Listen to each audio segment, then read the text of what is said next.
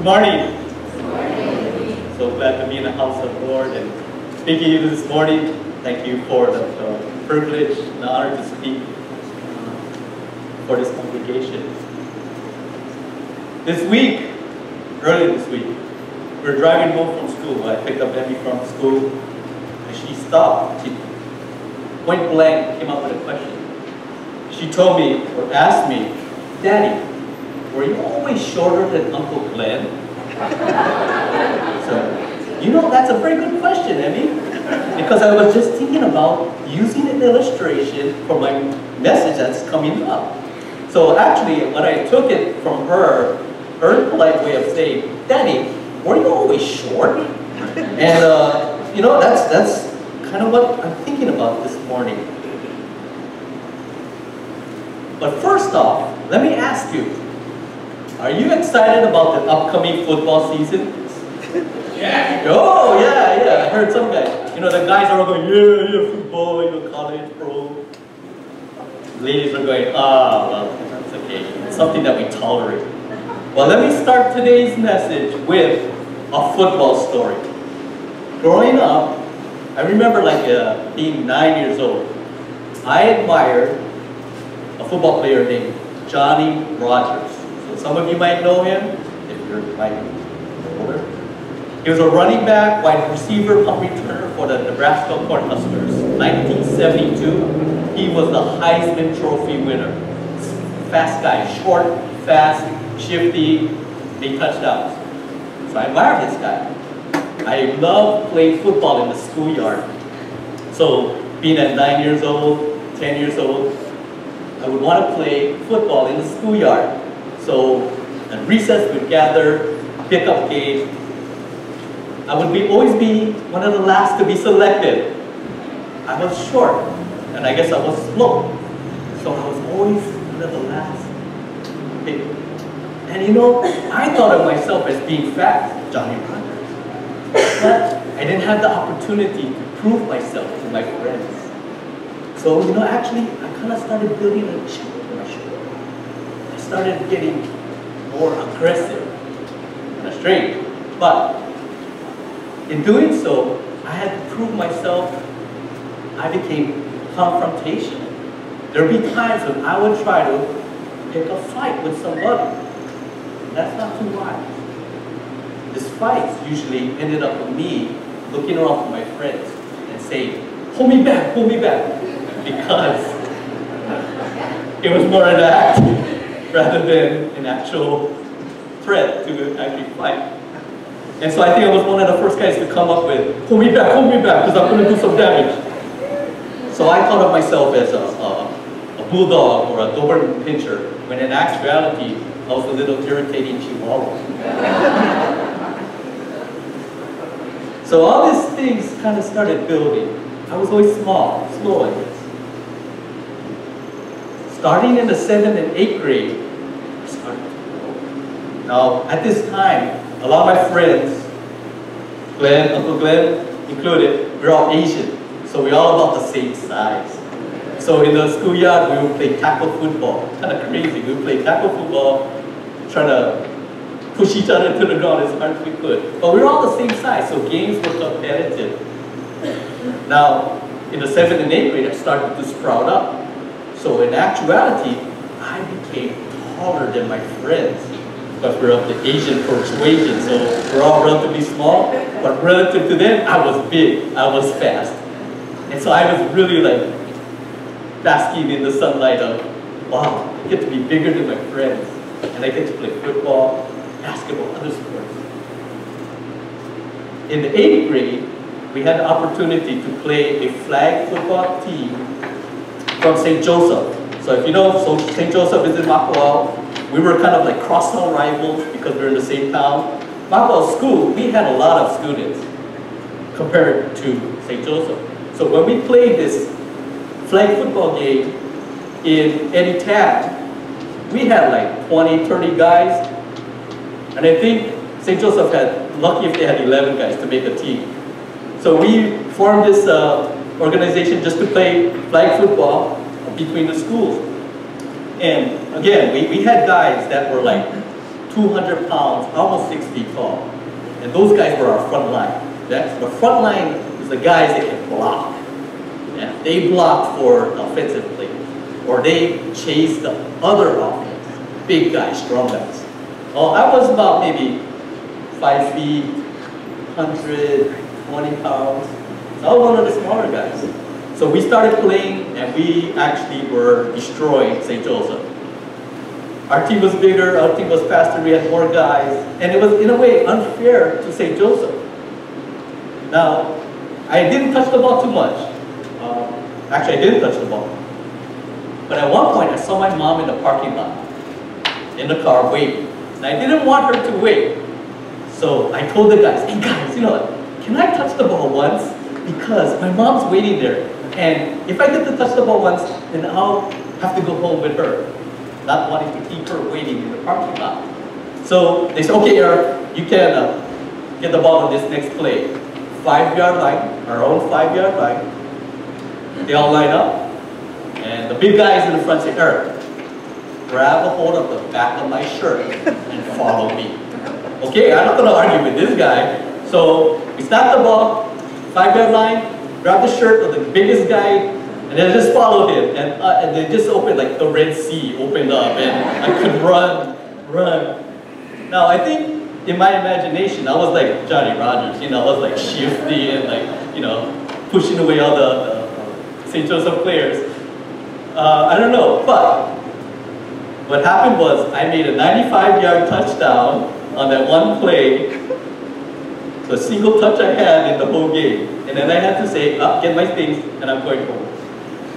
Now, thinking about that, I was like, kind of in my mind, I was having visions of grandeur. I was like, hey, you know what, I'm getting bigger.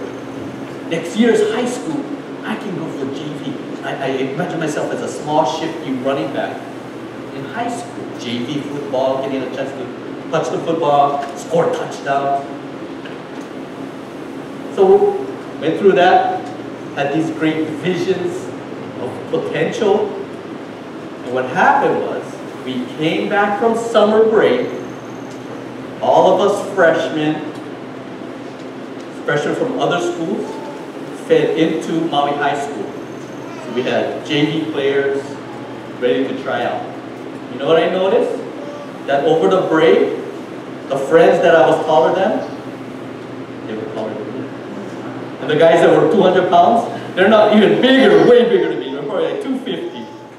And I was so dejected because I saw people growing bigger than me. So if I had to take a poll, I think I was shorter and smaller than 99% of the people, or the boys, that would have tried out for JV football. So nonetheless, common sense got the better of me, and I said, you know what? It's not wise for me to even set foot on that field with all these bigger guys. I'm going to get hurt. So from that point, a feeling of disappointment, dejection. Was I resigned? Yeah. So are these normal reactions for a situation like that, where we have visions of potential, but yet the reality of it is that we get back to earth, bring back down, looking at the reality of our limitations. So, in admission, I was building a chip on my shoulder. A chip on the shoulder is definition to seem angry all the time because you think you have been treated unfairly or feel that you're not as good as other people. So, chip built up. Now, because this is football, I said, well, to better illustrate my state of mind, probably I'm going to need like 2 bags of chips and put it like this on my shoulder. Football pads, huh? So, throughout high school, throughout college years, my early college years, I was a very angry person inside. I don't think I took it out to people, my friends, maybe my family. No. But inside, I was very torn and confused and disappointed actually in myself. Praise God for, I wish that I knew then what I knew. In college, Brother Glenn shared with me the love of Jesus. It's been a long, slow process, but Jesus' love is showing me the potential for my life. Jesus has surgically been removing those baggage. My pride is what helped me. Thankfully, Jesus forgives, Jesus to remove those baggage, chips on the shoe. So I'm encouraged that Jesus is working in my life, transforming me from a young, immature person to a representative of Him on this earth. I've been encouraged in my walk, different compositions, and small. And today I'd like to share with you something that is maybe familiar to you. It was a prayer that was composed or authored by Reinhold Niebuhr. There's been some disagreement on whether he was the original author, because there's potentially other writings prior to his publishing of this book. And so this work of art has given me encouragement. I'd like to share that. It's called the Serenity. Serenity prayer goes, God, grant me the serenity to accept the things I cannot change, courage to change the things I can, and wisdom to know the difference. Living one day at a time, enjoying one moment at a time, accepting hardships as the pathway to peace, taking as He did the sinful world as it is, not as I would have it, trusting that He will make all things right. If I surrender to His will, that I may be reasonably happy in this life and supremely happy with Him forever in the next. Now, this writing has really given me reminders of Jesus' love for me. And whatever I have, I owe to Him. He's saying, with this, we can come as we are. We can have surrender. We can have courage. And we can have wisdom. Now, the first three lines of the writing is the most popular. You know, you go to a Christian bookstore, you see the first three lines on these different plaques. And I really love it, because that's this short snippet of words gives me a reminder of my gratitude to God. So first off, let's look at grant me the serenity. So by definition, serenity is to be serene, to be calm or tranquil. I see it as one who is at peace. So what can lead to this serenity? It obviously is a product of something. We're asking God to grant me serenity. So I believe that a contentment in Christ can lead to serenity in Christ. On Crosswalk.com, I found an article by Jeff Robinson titled "The 4 Signs of Contentment." And in it, he writes, as fallen men, we, even redeemed fallen men, we will never be entirely content in life. Our hearts are too prone to wander, far too apt to flirt with idolatry for us to be completely content in Christ. Still, we pray for contentment, and like Paul in Philippians 4:11, we seek to learn the secret to contentment in Christ. So Mr. Robinson then continues that when my contentment is in Christ, 4 things should be true of me.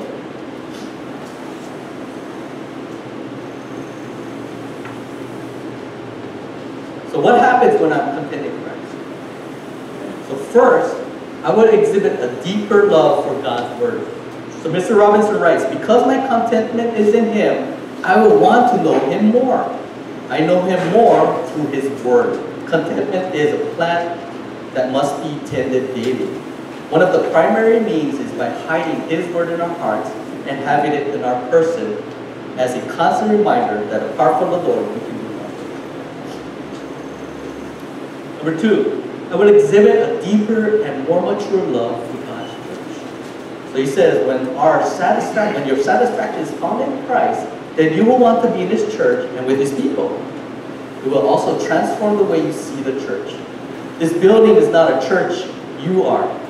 And when your contentment is in Christ, you will love God's people, all of God's people, not just those people with whom you are comfortable.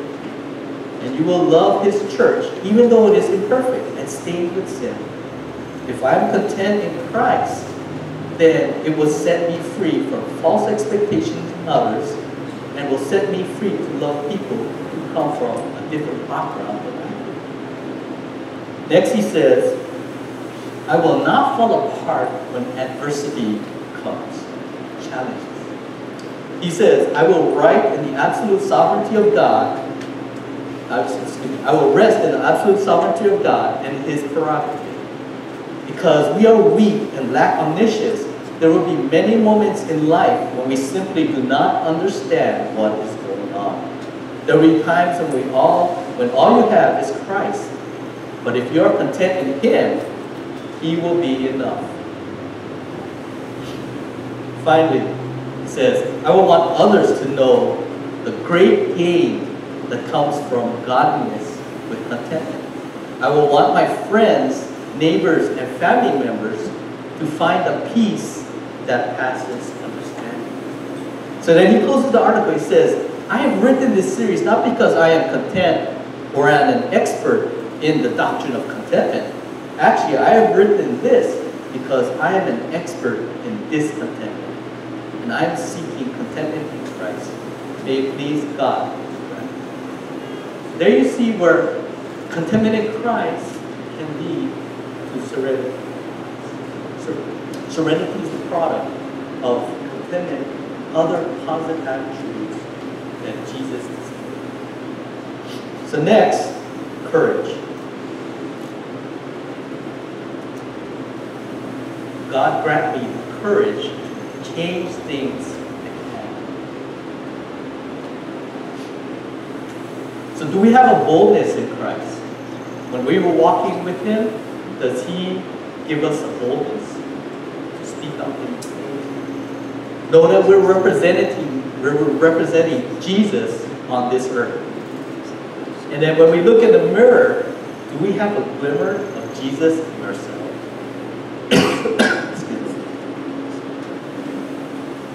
So be encouraged that all believers are works in progress, and that the process of sanctification to become Christ-like is part of our walk in the light. Next, the wisdom to know the difference.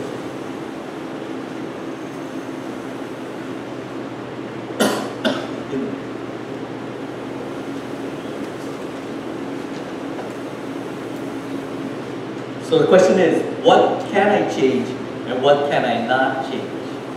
So looking back at my growing years, could I have changed my height? That's why I began this talk with the question, am I blank enough? So for me, the question might have been, am I tall? And I'm sure all of us have come across that question once in our life, where we saw ourselves as maybe insufficient.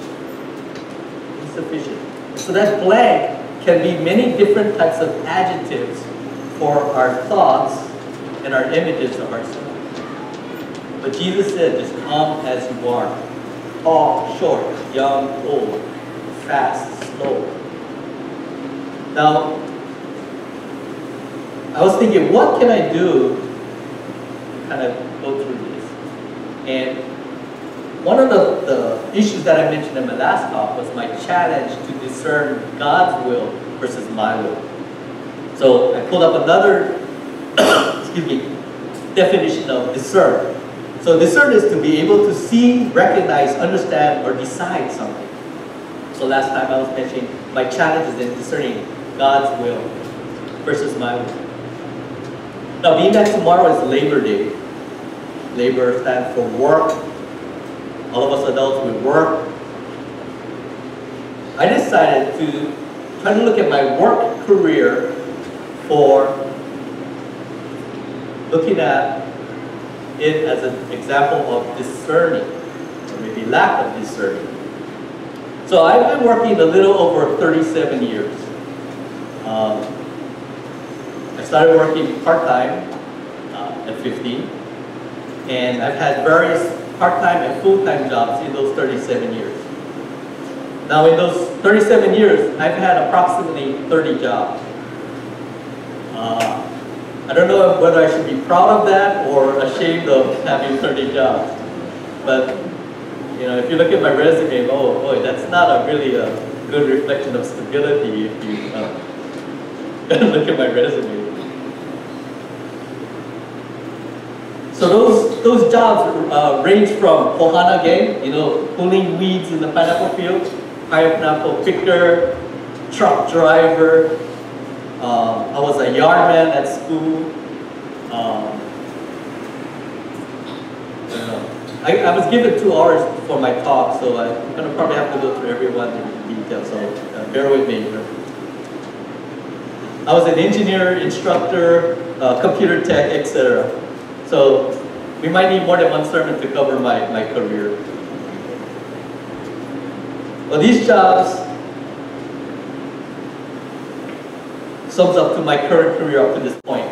So how would you sum up my career? I probably can just relay this saying that I come home. When I come home from work, a lot of times, the majority of the times, my loving wife comes to the door and says, "How was your day at work?" And my usual saying is, "Work is work." Doesn't sound too positive, yeah? Work is work. And that's why I love our walk through Ecclesiastes that Pastor Josh talked about. He talked about, you know, the wisdom of Solomon and his toils under the sun. Solomon toiling under the sun. And that's what it is, people. Work is work. But we have the opportunity as believers to do something more with work than work. Right? You have to agree with that. So the opportunities, there's been times when, because of maybe the work situation I'm in, there's been youth that have approached the company for internships, and in that case, I've had the opportunity to speak to youth about work and my career. And I usually have some sayings, you know, wise sayings from this elderly guy. He says, you know, work and give them all kind of platitudes of wisdom. One of them is, my work career is a bumper sticker, and it says, "Don't follow me, I'm lost." Another one of my wisdoms is, don't follow my career because I don't know what I want to do when I grow up.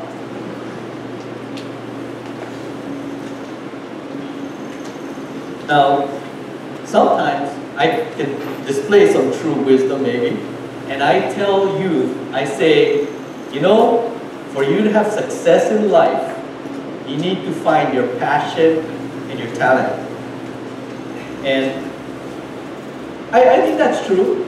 If you can find a livelihood that matches your passion and your talent, I think you can thrive in that kind of environment.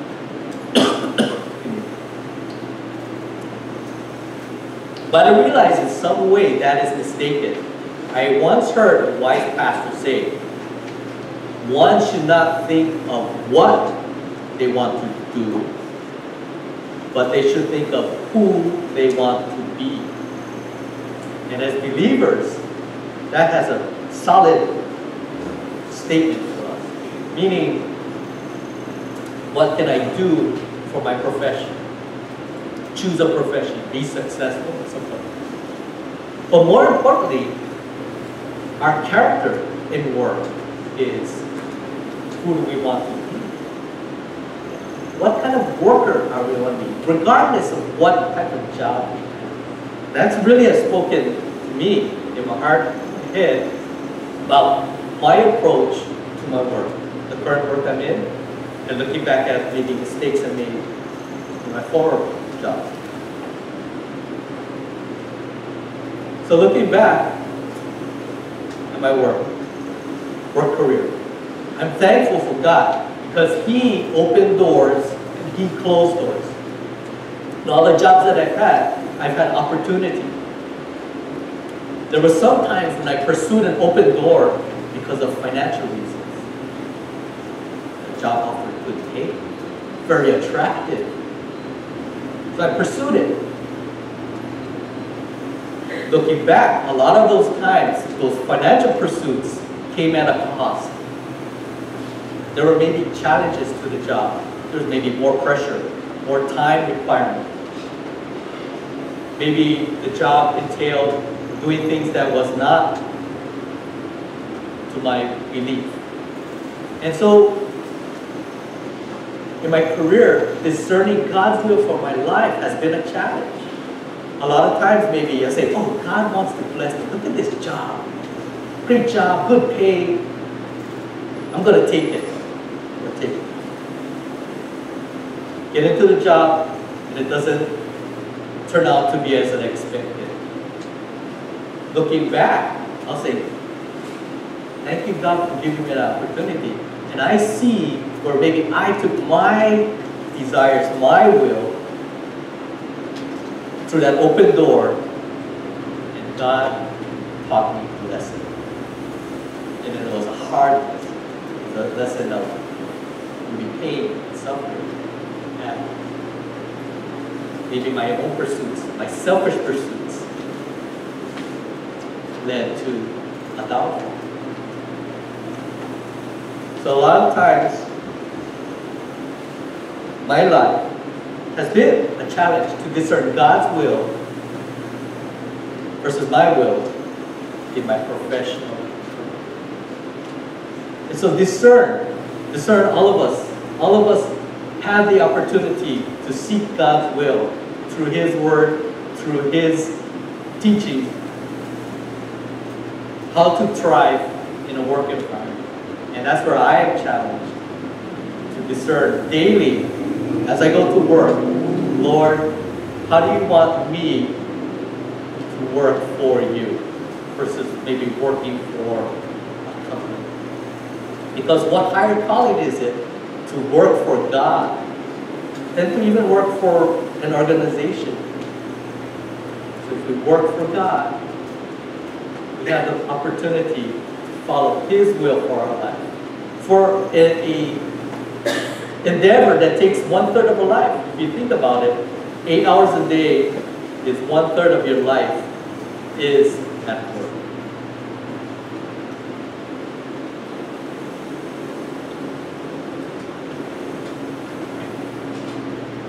So the Serenity Prayer is has been a good reminder for me of God's love and caring for me. So here are some words of truth and encouragement. We're getting it from the Bible, so these scriptures carry a lot of weight. And these scriptures serve as a basis for the Serenity Prayer.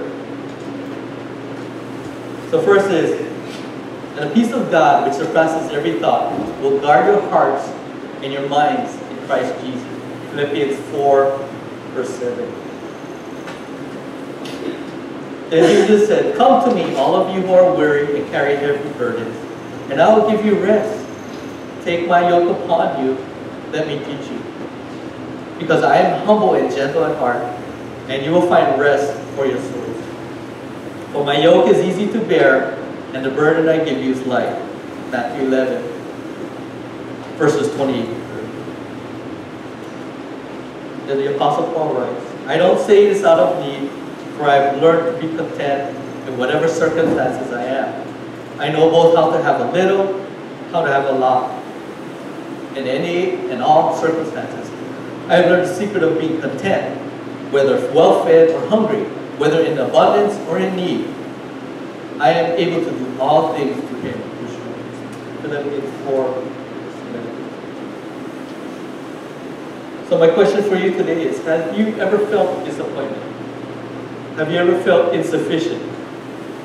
Or have you ever felt being treated fairly? Just know that Jesus can provide love. He can provide. He can comfort. For the past, let's not have thoughts of regret, but let's have prayers of gratitude. For our present, in Christ Jesus, every day is a new day of a new life filled with opportunity. Jesus is for the here, now, and future. He came to earth, died, and was resurrected so that we may have an abundant life in Him, in which we thrive and have fellowship with Him.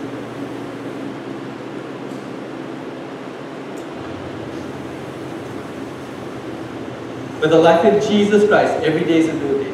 It's filled with opportunity. We don't need to ask the question, am I blank? We can come as we are. Jesus is waiting there, taking us as we are. We just have to approach Him and surrender our lives. So are you ready? Are you ready to get God's serenity? To get God's courage? To get